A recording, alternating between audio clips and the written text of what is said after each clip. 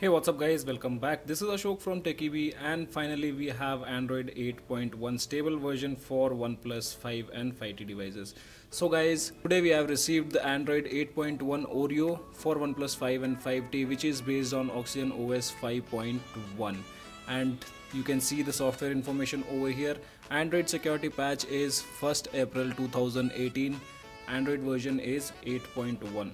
So if you guys have not received it, you can use the Opera VPN to download the software, change the region to Germany, and you should have software update available. And once I get the download links, I'll put up in the description below.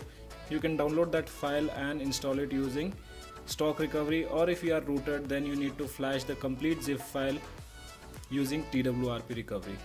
And guys, in this video we'll be taking a look on what are the changes they have made on this software.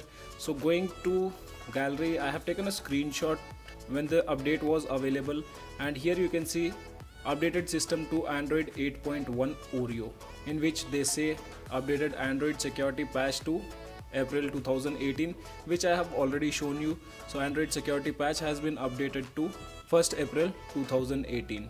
Talking about the next changelog, which is related to gaming mode, in which they say added new optimizations in gaming mode, including power saving and pausing adaptive brightness.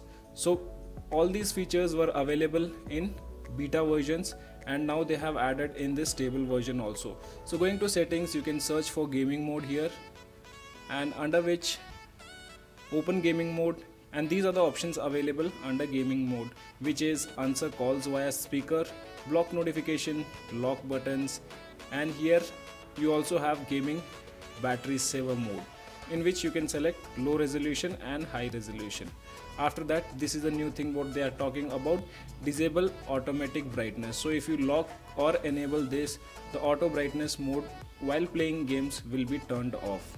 Next, under gaming mode, they have added a network boost, which says network priority for gaming apps in the foreground. But this option is not available under gaming mode. As you can see here, there is no network boost option available. I'll perform a factory reset and update you guys about the same thing. So after that, they have few changes done under launcher, which says added category tag in search section of app drawer.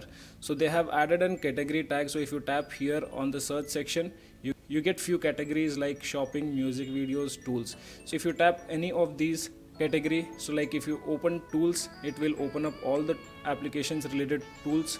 Social, it will open up all the social applications. Reading, it will open up all the reading applications available. And the last one under launcher is auto name folder based on category. So as you can see, I have placed few applications on this home screen, and if I place all these applications in one folder, the folder will get auto named as per the applications you have selected. So guys, these are the changes available on this.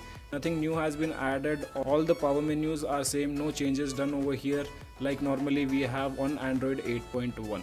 And talking about battery backup and everything, I'll update you guys by tomorrow, because today the update has been rolled out and I'll charge it for the first time and I'll drain the battery. Once I completely drain, I'll update you the screen on time. And download links will be updated once it is available on their official website.